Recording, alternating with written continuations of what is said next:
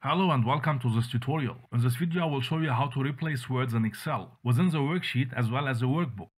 To activate the Find and Replace feature, go to the Home tab, under Find and select, choose the Replace option. A pop-up window will appear.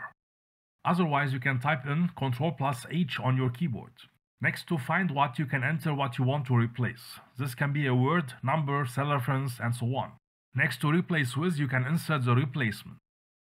If you want to search and replace multiple sheets, select the Within Workbook option. Now I recommend to always start with Find All. All the data found will be listed. Sometimes the data you search for is part of words you don't want to replace. You can sort the data by sheet, cell numbers, or values. I recommend to always sort by values. Select non-continuous ranges by holding the Control key.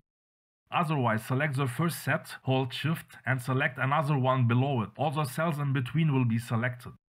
Click on Replace All. All the cells selected will be replaced. I hope you found what you were looking for in this tutorial. If yes, please give us a thumbs up and consider subscribing to this channel for more videos. Check out other Excel video tutorials by Swag Academy in this playlist. Thanks for watching.